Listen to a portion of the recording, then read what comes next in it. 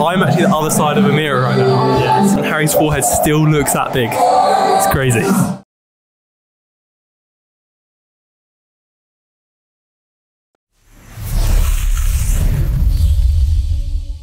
This is my working weight, you know, I'm feeling strong. Feeling strong. I'm gonna get sad. You guys are watching through a mirror. How crazy is that? That is innovative, if you ask me. I can hear you. Through the mirror. Like, I'm actually the other side of a mirror right now. Yes. And Harry's forehead still looks that big. It's crazy. We are in a very loud gym, so I hope that you can hear me, hence why I'm holding the microphone, it's not on my jumper. The gym's very loud and very aggressive, so we hope you can hear us. But anyway, we're starting here with a plate loaded hamstring flat chest press, because for both me and Harold, chest is definitely a weak point. So for our chest and back session today, we are starting with chest, prioritising it. Oh, you can't see me anymore. Prioritising it, getting it done first while we're fresh, getting the most unit recruitment, the most hypertrophy response, and just absolutely smashing it basically.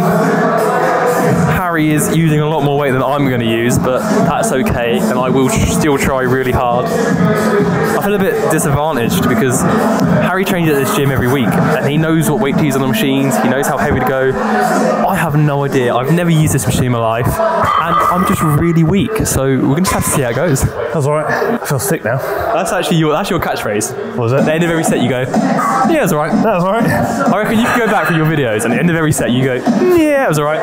You'll hit a max bench, and you go, yeah, it was alright. Yeah, it was alright though. Yeah. If I die, it's alright, isn't it? Do we deload? Do we deload? What's that? Never heard of it. Yeah, probably. No, we do. We do. To be fair, I don't really like the term deload. I prefer the term like low stress. Because I don't tend to like drop the weight loads. I tend to drop more like volume and like... I drop the intensity to about 5 or 6 reps in reserve. Yeah. And then I also just reduce volume a bit. I'm not a fan of programmed deloads. I only deload when I feel like I need to deload. Yeah. Or if I'm about to start a new training block, I'll deload for the sake of starting something new.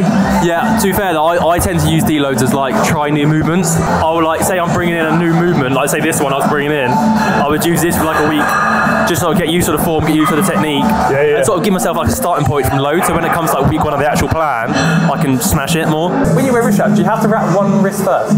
Always. I always have to wrap my left wrist first. Yeah, same. If I don't do my left one, it's going to be a bad day. This is my main gym.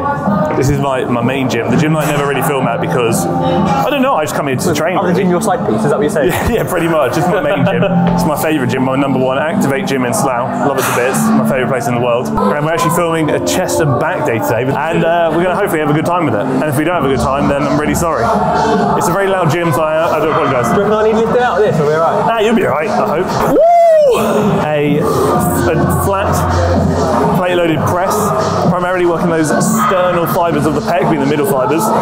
Again, hamstring pressing, my favourite thing to do. Look at the control. That's the big thing. There's the control. A little bit of a pause at the bottom, pausing in that lengthened range, which is kind of where the majority of tension is going to be. Although some people have argued hamstring pressing is more going to be mid-position. Yeah, when you watch that last rep back, I'm not sure. I was like here, and I was like, I do that anyway. Any bench you see the facials on that, mate. Is there? We get the cheek shakes. Hey, leave my cheek shake alone. Just want to clarify, I think this is going to be too heavy for me, but I've been really pressured by Harry. It's not. I'm just going to do this on the stretch. So basically, taking what is predominantly, or usually, an upper back row, or upper back pull down variation from hammer strength, and turning it into an iliac pull down for more of the lats. Hence the introduction of the D handle. So you can maintain a neutral grip and more adducted arm path, so the upper arm is closer to the body, again, bringing in more of the lats. Make sure the upper arm does not go past the body, because in doing so, we've already reached, well, the lats are at their shortest when the upper arm is in line with the body. We don't need to go further than that. Good, good. There we go, very good. How's 5? Just about. How's that? That was heavy. Yeah, good, good. Get on there. Obviously, when doing any kind of unilateral movement, we're going to rest between sides. Thoughts on German volume training? We actually answered this in the growth guide. If you don't have it, go buy it. Yeah, it's always linked down below in the description if you want to let you know that. But yeah, German volume training, I wouldn't waste your time personally. A lot of volume, not worth it. Do you know what? I used to. You did it as well. When I first started training. I did it too. We'd rock in the gym, 10 by 10 on bench. Yeah, I love it. 10 by 10 incline dumbbells, 10 by 10 flat dumbbells. You did more volume in a day than I do in 2 weeks. 4 weeks. Yeah, probably, yeah. And I wondered why my chest wouldn't grow. Bang about. Why can't I strap it? Do you not know how to use straps? No. What are you doing? Yeah, that's right, that's right. I want everyone to know that we're coaches. You should listen to what we say, even if we can't do it ourselves. Use straps. Good. Good. Go on, Ryder. Good. 2 more. Good. 1 more. Go on all the way. There we go. That was too heavy, man. That's too heavy. Don't train your ego.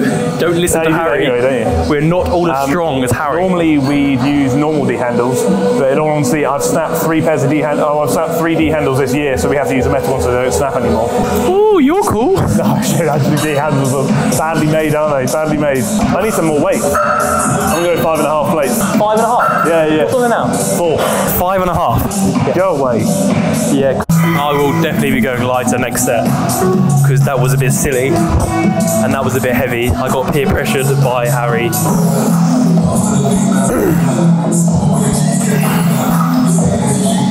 He's getting that nice and short while we're fresh. The hardest position to get into is the short position, so if we do it first, we can make sure we definitely get there.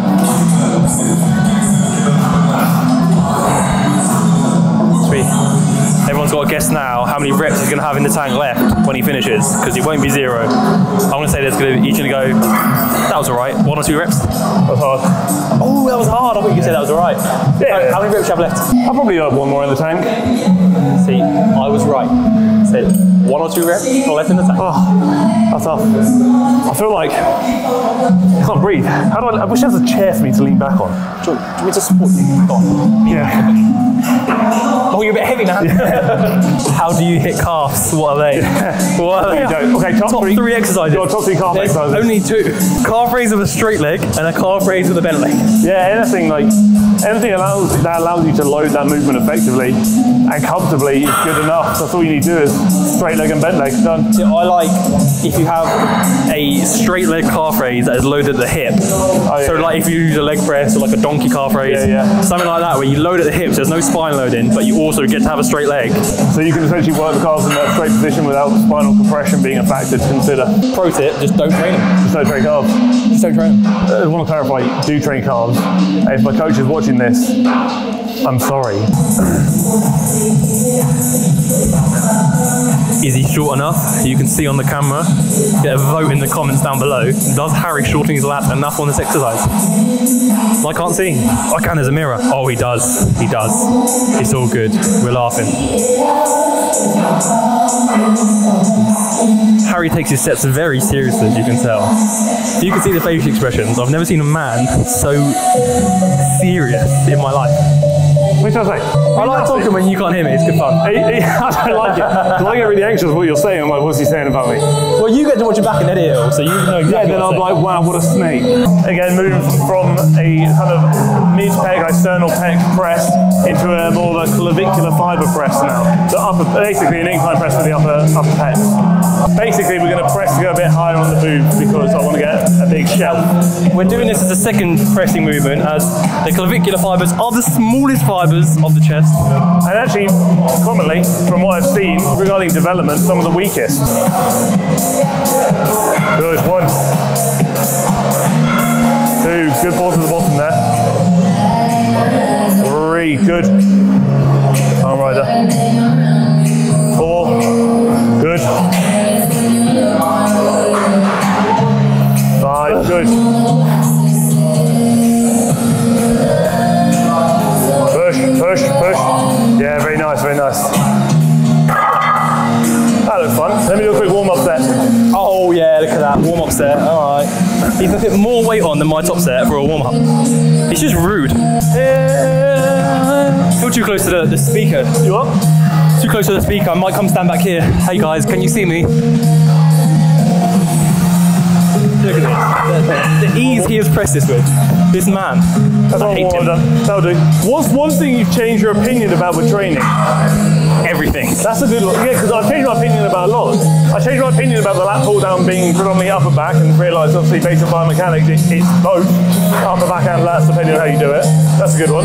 I think that's the most recent thing I changed my mind on. Yeah, I would agree. I think the biggest thing I've changed my opinion about training, especially compared to last year to now, is that not every, when I come to understanding more of the science-based approach to training, the optimal approach, I got a bit like gatekeeping, so you have to do things optimally. Then I realised, you come to realise that you can do things optimally, but without intensity, it doesn't mean anything. So I've kind of gone to the idea of I like to train this way, but I don't think you need to. I think for me, I prefer it because I know I can match intensity accordingly, and then I can fill in the extra 1% I'm missing with optimization. But for most people, I think they just need to find movements they enjoy, get good at them, and train harder. I think I've become a bit more open-minded with my approach to training. I would say volume for me. Before I met Harry, I used to just smash, like probably most of you did, just smash like 4 or 5 sets. Every exercise. None of them probably very hard, but just smash it, smash it, smash it. Then I met Harry, and he was like, "What are you doing?" I was like, "I don't know." I was like, "I got no idea." Trouble. And then that's when I started like learning, dropped all the volume, and now I've made more progress in the past year than I have in the past 4. You don't need to do as much volume provided you're training hard enough, and I mean that hard enough, and you're also resting for long enough. So the research is actually supported. Resting longer means you can achieve better results doing less volume.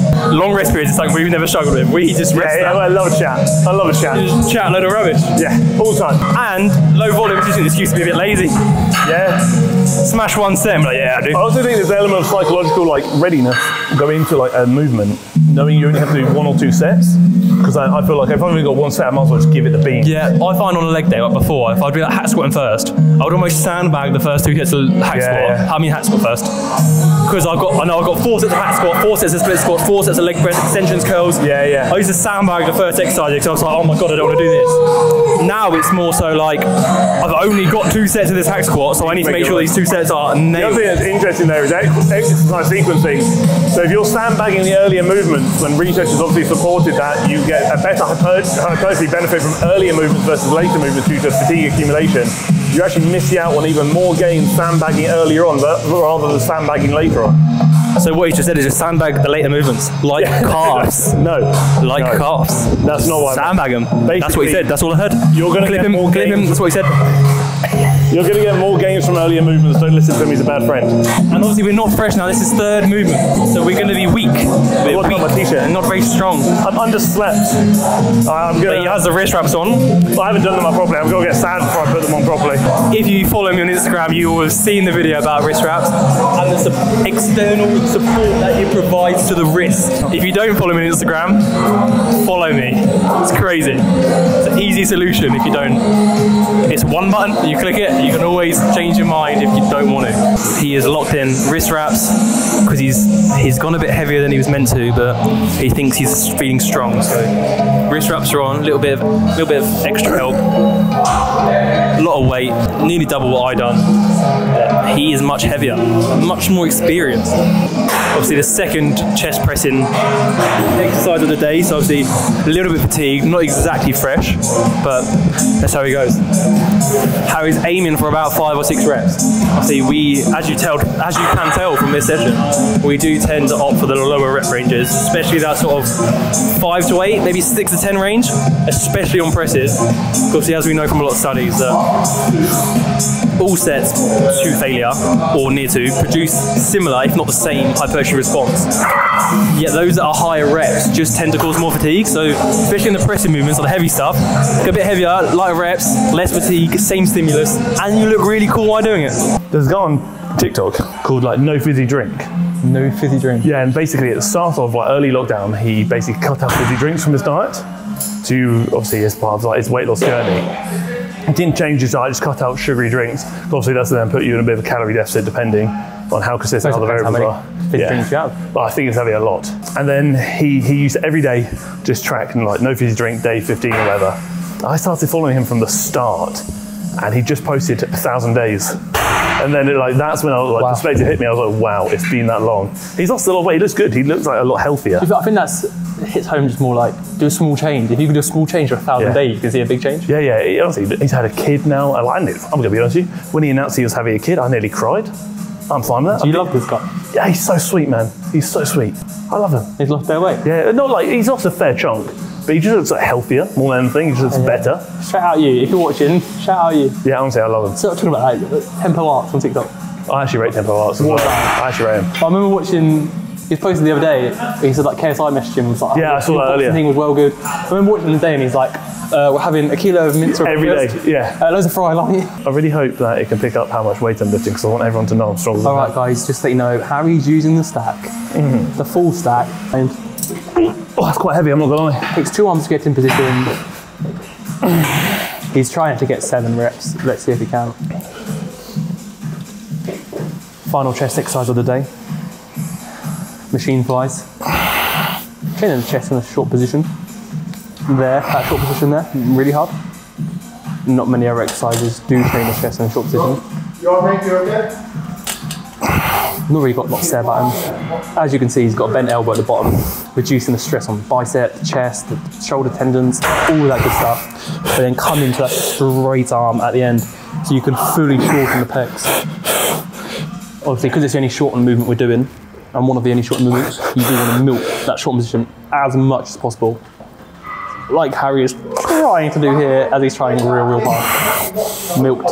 Short position, milked. Weight, slam, stack, use. That was 9. Hotel, Travago.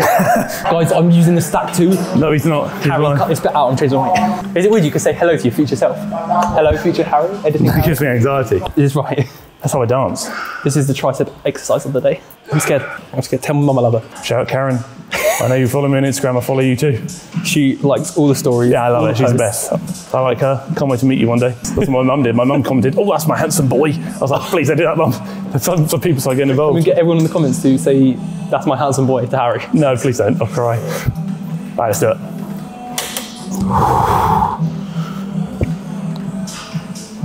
Good.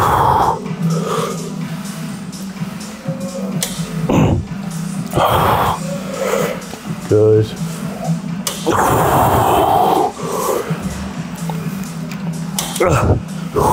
Good. This is good. Nice.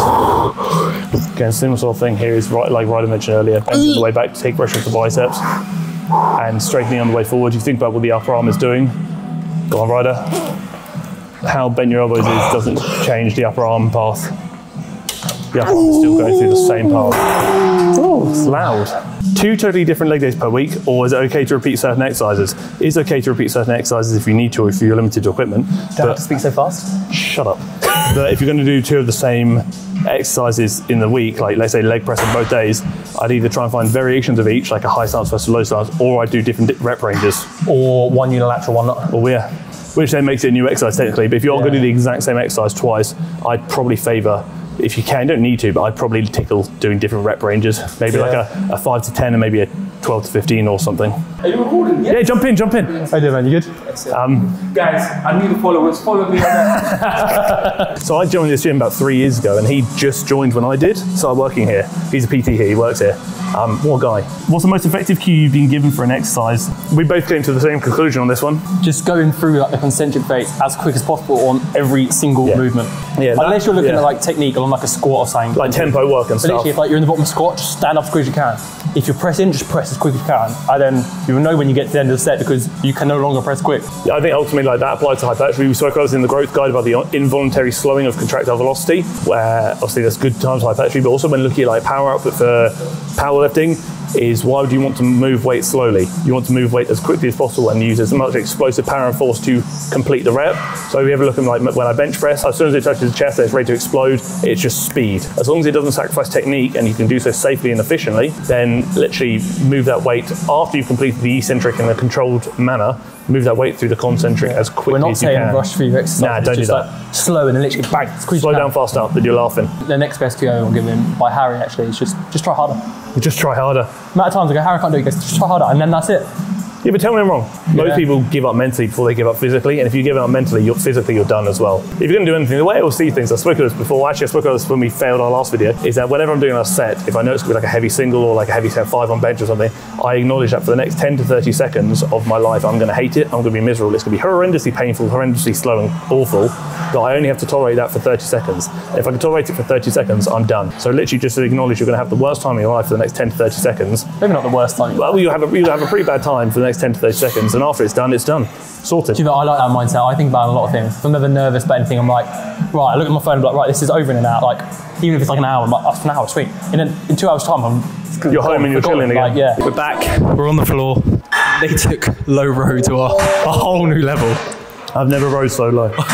Finishing off the session with an upper back movement. Oh my god. Because lats are a priority, so they're going first. This movement goes last as it's the least stable. Is that hard? I'm not gonna lie. Oh. Let me get started first. So yeah, like I said, this movement's going last because it's the least stable. There's no chest support, no back support, no nothing. It's just pure core stability to stay upright. And upper back is the lower priority of the back for us, for both of us, coincidentally. So it just goes last. Doesn't mean it's like it's not a priority, but it doesn't mean it's like sandbagged. Doesn't mean it's like less important. It just means one movement has to go last, and this is the one we have chose for the reasons I've just said. We're still going to try quite hard. Well, I'm going to try as hard as possible. I feel like I probably had 1 or 2 left in the tank, but my range of motion was getting a bit short. Not short enough for me to cry about it, but enough to be like, don't push it. Obviously, the end of the session, so getting short is going to be a lot harder. Row, row, row your boat gently down the stream. It's the worst thing to get into because you look so uncomfortable. Yeah, but what is it? This is a good position. So the big thing here is trying to keep that row between 45 and 90 degrees. I use the upper arm is about 45 to 90 degrees. Or the upper arm angle. Oh, that's heavy. Yeah, it's heavy. So the upper arm angle, so obviously the armpit is about 45 to 90 degrees. Shift emphasis onto the upper back. I'm aiming more towards the 90 mark, but it's easier said than done. I typically get a bit of momentum with this movement, because otherwise my range of motion is going to be a bit limited. If I get a bit of momentum, I can retract this a little bit further. Go on, give it a bit of a swing. Just a little one. Control momentum. In doing so, I can actually go through a greater range of motion without sacrificing technique or risk of injury. Yeah, if you want to see more videos like this, ask us questions, Instagram, YouTube comments, wherever it may be. And if you want to see us do some things, show you some things, and answer some things, then we'll do it. Thanks for tolerating us. Thanks for tolerating a very loud gym. And thanks for tolerating the video. We love you.